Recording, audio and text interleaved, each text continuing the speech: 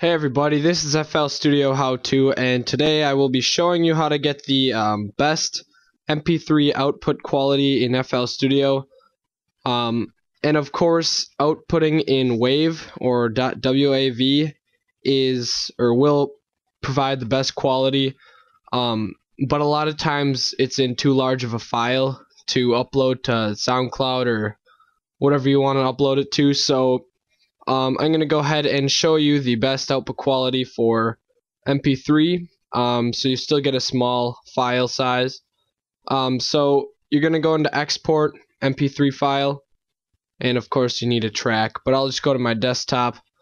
We'll call this hot dog. Alright. Oh, whoops. Make sure you're clicked on song, by the way. Export MP3 desktop hot dog.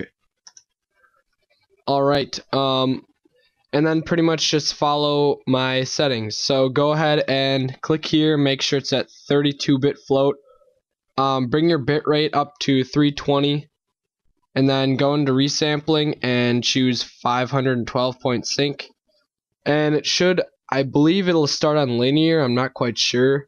But when you click on 512, this is going to come up, and yes, the render's going to take a lot longer, but the quality will be better, so just hit OK. And then you can always background render or start or just whatever you want to do. And that's pretty much it for the best quality. So subscribe for more, and thanks for watching.